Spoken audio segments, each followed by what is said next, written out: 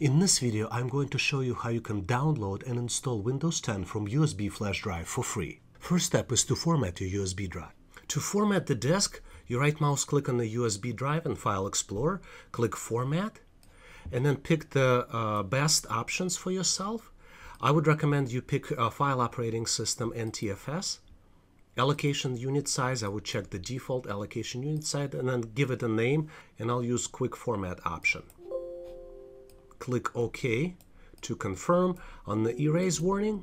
Next step is to download Windows and copy it to the USB drive. To download Windows 10, you need to type in Google download Windows 10 USB, and it will take you to the first link on the list would be download Windows 10. So what you do, you download Microsoft Tool to create installation media. You click download now, and then launch Media Installation Wizard. Click yes to confirm that this is what you're launching. Click accept for the license terms. We will click create installation media, USB flash drive, DVD or ISO file for another PC. Instead of upgrading this PC, click next, and I'll click next, and I'll create USB flash drive. And this is my drive that we formatted, 16 GB Windows 10. Click next. Installation media tool will download Windows installation and copy it to the USB drive. Next step is to reboot the PC and boot from the USB drive. To do that, you click Start button, go to Settings, go to Recovery Options, and click Restart Now. Before rebooting, you need to make sure that USB drive is inserted into USB slot, and once rebooted, you choose an option Use a Device. And here you select UEFI CD/DVD drive because our USB drive plays a role of CD or DVD in the bootable process. And this starts Windows Installation Wizard. Once you successfully boot, you just need to go through the steps in the wizard.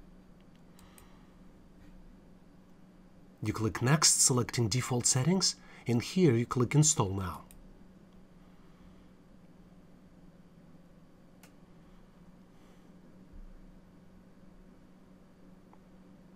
I'm not going to enter product key, and I'm going to select an option I don't have a product key to trigger trial installation of Windows. And I'm going to select Windows 10 Education x64. I'm going to accept terms and conditions for the license terms and click Next. I'm going to pick a custom installation, and this is the unallocated drive space that I have. I'm going to select it and click Next.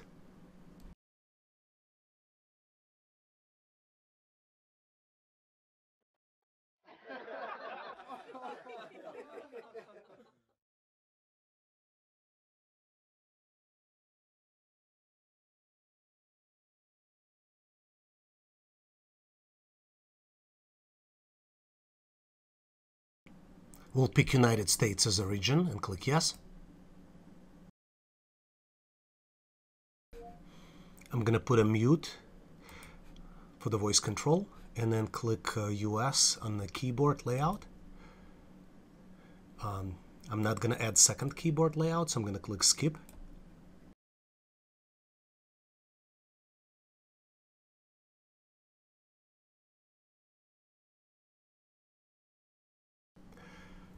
We're not going to create a new Microsoft account and instead going to choose an option Domain Join instead. We'll click to create an account here, and I'll call this account Windows Admin and click Next. I'll choose a password. Click Next. I'll confirm the password. Click Next. Set up security questions.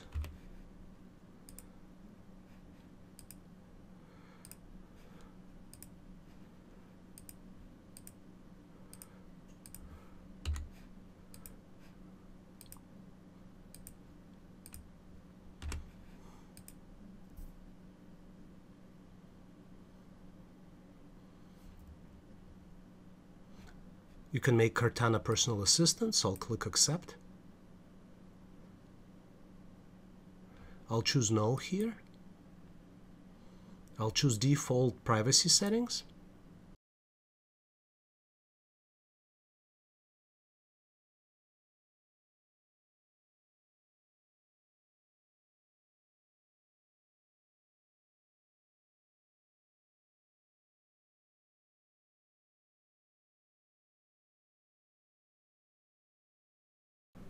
In this section, we're going to complete Windows 10 post-installation steps.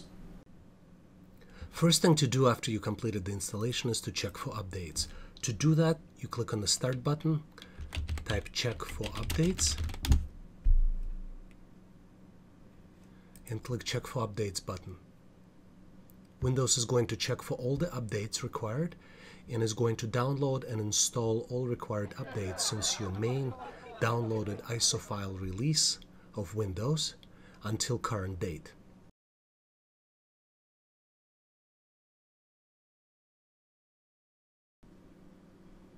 We'll click on Restart button to complete Windows restart.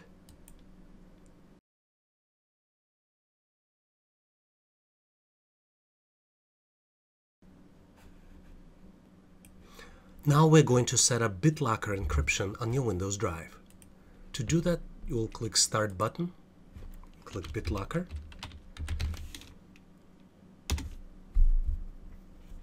and we'll click Turn on Bitlocker. If you will get the same message as I did, you would need to open a group policy,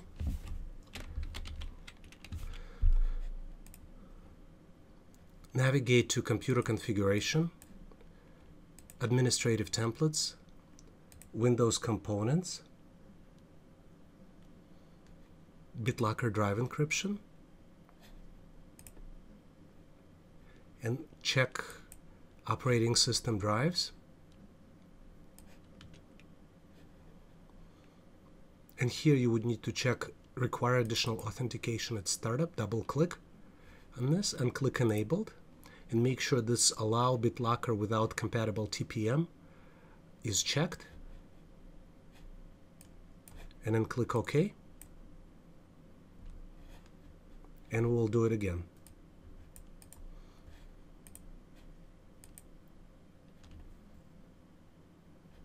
And we would need to configure password for Bitlocker Secure Boot.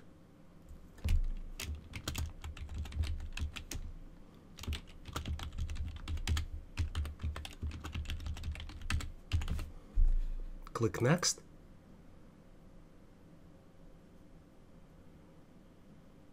I am going to save the key to the USB drive, E. Click Next. And I'm going to choose an option to encrypt entire drive for the better protection. And I'm going to choose New Encryption Mode.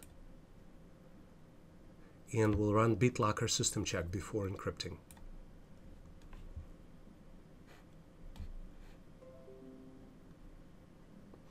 And I'm going to restart the computer to trigger the Bitlocker encryption process.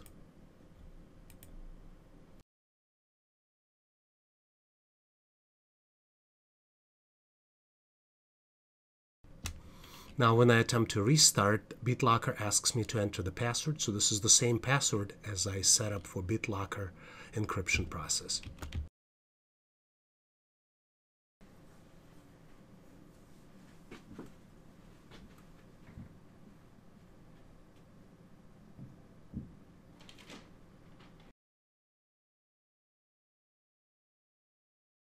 And once we logged in, Bitlocker encryption is complete. So we're going to check Bitlocker encryption by tapping Manage Bitlocker. And here we can backup recovery key again if we need to choose another drive. We can change the password, remove password, and we can turn off Bitlocker. Another important step after Windows installation is complete is to create backup user accounts. So we need administrative accounts to get back in case our account no longer works. To do that, you go to and click on the Start button, right mouse click, and then go to Computer Management. That's one of the Windows tools to manage the computer, as the name implies. And then here there's a local users and groups, and typically backup account is good as a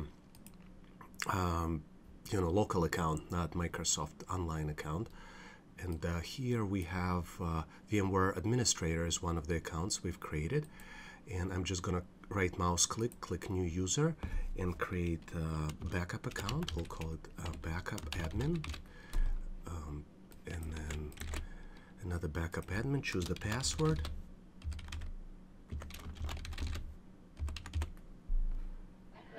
And then we're not gonna ask user to change password on the next logon. Instead, we're gonna say password never expires. And then we'll click create.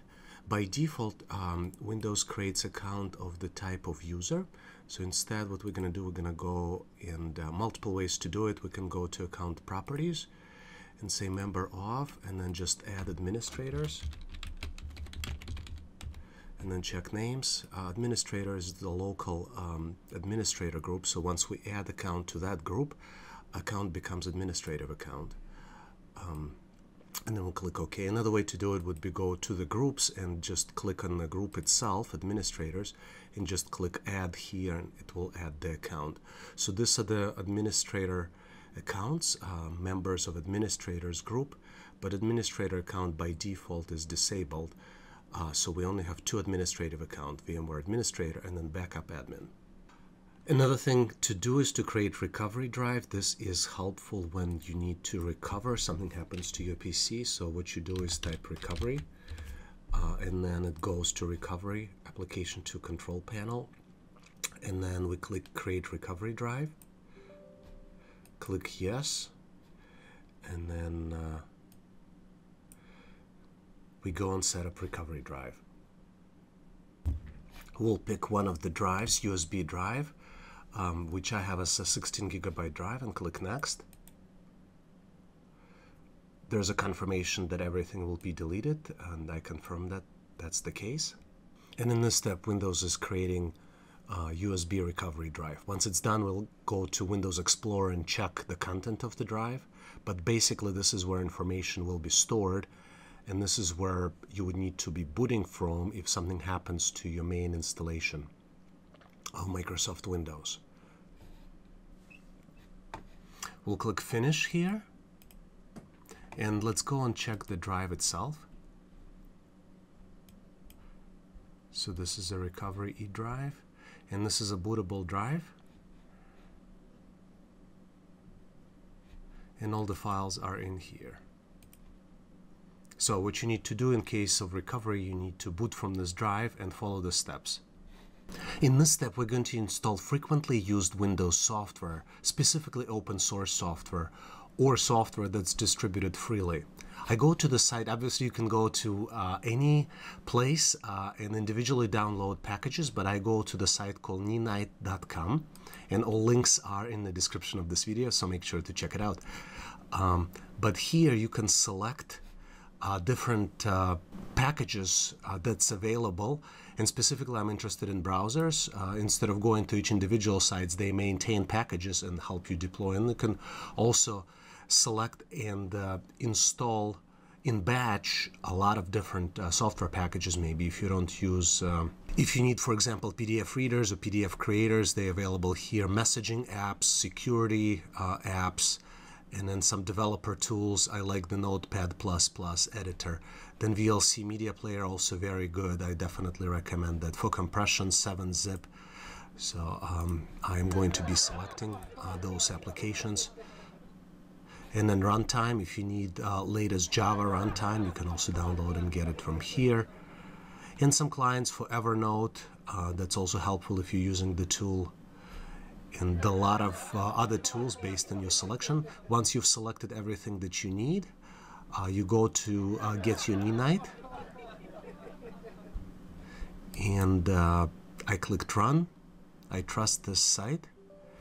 It prompts me again and goes through the installation process. And now installation is complete. We're going to click Close here. And if we go to the Start menu and, for example, type Firefox, Firefox is available. That's my favorite browser that I use. And then Chrome should also be available. You might want to consider pinning it to taskbar. So I did a right mouse click and selected Pin to taskbar. And another way to do it is just to go and look at all the apps, and you see recently added applications. And if you scroll down, you see recently added applications. You can expand and you will see all recently added applications. that we've just selected and downloaded. If you like the content, please make sure to click the like button and share with your friends. Also, there's tons of information in the description of this video. Make sure to check it out. Make sure to check out my other relevant videos and subscribe to my YouTube channel. We have a lot of great stuff planned in the pipeline, and I don't want you to miss any of it. And if you'd like to get notified about all the new stuff that are coming out, make sure to subscribe to my email list as well. All links are here on the screen. Make sure to click to stay in touch. Thanks again for watching.